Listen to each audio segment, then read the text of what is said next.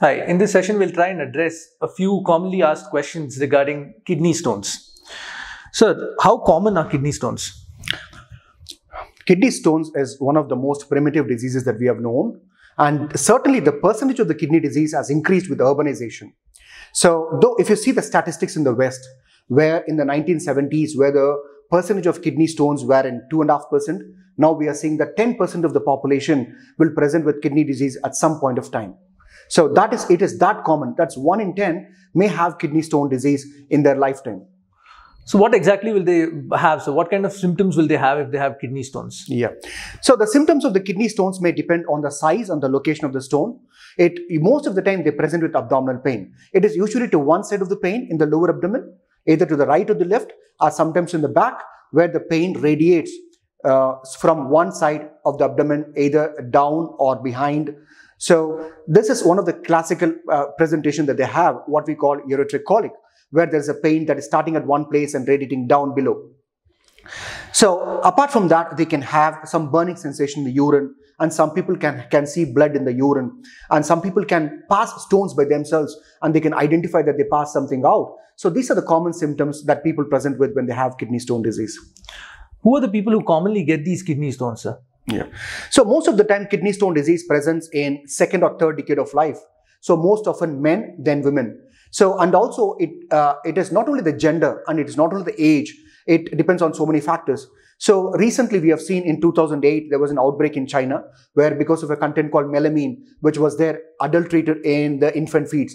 And the children as young as 1 year old, they found that they are kidney stones and they present with kidney failure. So we can say that no age is immune for the kidney stone disease.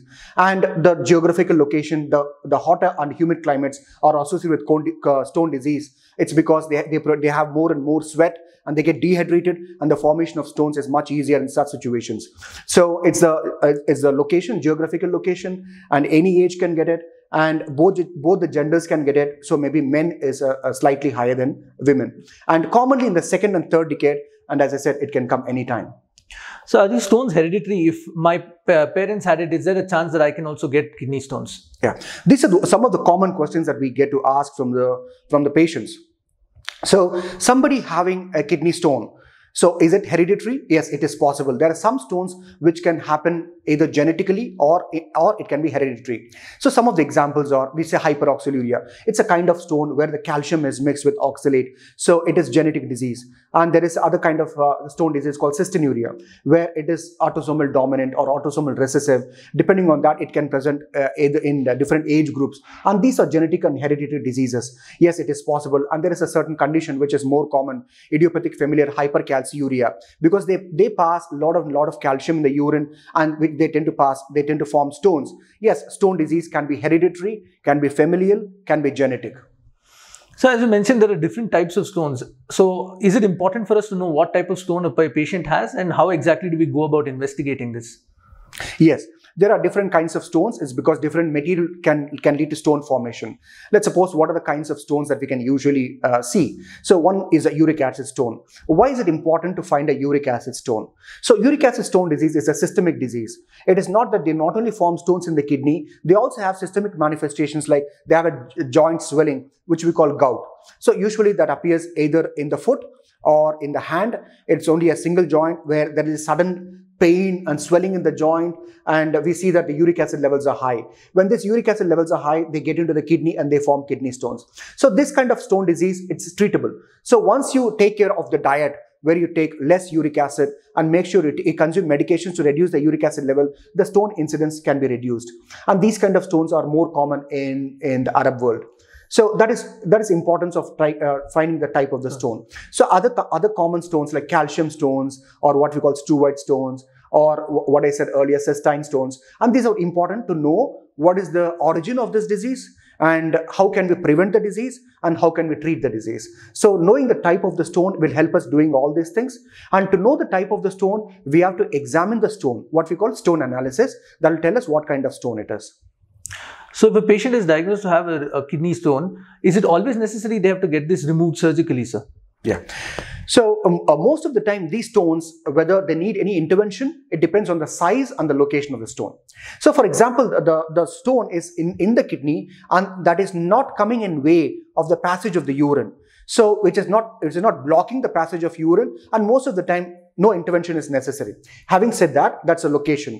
And the size of the stone, the bigger the stone, yes, it would be necessary to remove the stone. Either it's surgical or non-surgical. So there is a procedure called ESWL where you don't have to do the surgery, and you can sort of break the stone from outside. So again, that depends on the location of the stone. So if it is obstructing the urine flow, yes, it needs an intervention. If it is bigger, and the chances of that passing on its own is small.